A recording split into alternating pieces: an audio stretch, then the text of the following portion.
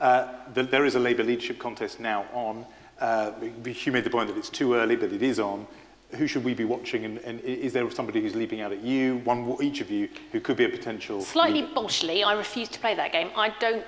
I don't know who should be the next leader of the Labour Party. I don't think anyone in the Labour Party knows who should be the next leader of the Labour Party. Look at what's on offer. Do you think there is an out-and-out star that immediate... No. And I don't think there should be at this stage. I don't think Labour's first question should be who's the next leader. I think it should be why did we lose, what went wrong, and then who puts that right. Otherwise, it's like trying to treat someone who's critically ill by sort of throwing medicine at them in the hope that something will stick. You know, you diagnose the illness, then you apply the cure. Okay. And also, by the way, I wouldn't go for ambition next time. I would go for competence. What people vote for, there's two reasons Labour lost this election. One is that people did not think it was economically competent. Never in history do people win when you are not ahead on the economy. And they didn't think Ed Miliband was a Prime Minister. And without those two things, you are buggered. It doesn't matter how many homes you want to build or what you have to say about the health service. Those are the two things to get right next time. Do you see anybody, Hugh Muir, who passes those two Gaby tests? I'm nervous, but I can't see anyone immediate. And I hope that they do apply the test rigorously, because I think there is this old Labour Party trick of saying, who do we like? Who's popular within the party, who's popular internally, and not saying, well, actually, who can we project to a wider electorate? What we see today is that unless you can project to a wider electorate, you don't win elections. Okay, Raf, I'm going to look to you to play the showbiz game with me and give me some names. Come on. Well, yeah, okay, I'll be blunt. I mean, very high-minded on this side. I'll wait and see exactly who runs, but I think there is one, the front runners, the people who are organised and ready, as it were, to come out are, we know, Andy Burnham, Yvette Cooper, Chuka Umunna. There might be some other people sort of floating around. People talk about Liz Kendall a little bit.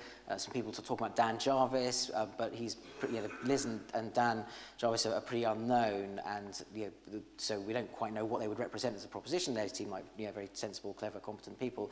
But so if you take those front runners, Andy, Yvette, Chuka, the obvious problem I think with Andy and Yvette is, both lovely people I'm sure, is you will have a situation that someone described both of them to me cruelly, but I think not necessarily unfairly, as the kind of tired second lieutenants of New Labour, and the feeling that you clearly need some kind of generational shift. The idea that the pitcher's thrown the ball and you've struck out twice, and yet you're going to take someone from exactly the same team and struck out a third time is very, very risky.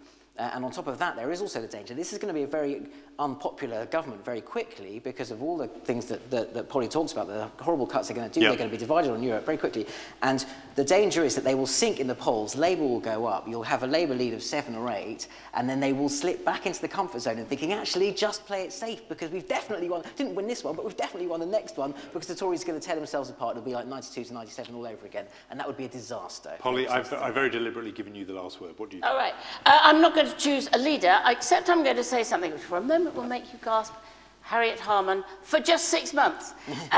We need to have a 6 months with an interim leader where there is time. It was hugely helpful when Michael Howard stayed on. It allowed Cameron, who was entirely unexpected, to come through from behind. I think Labour's full of talent, and it just needs time for somebody else to come forward and to see what this array of people might be.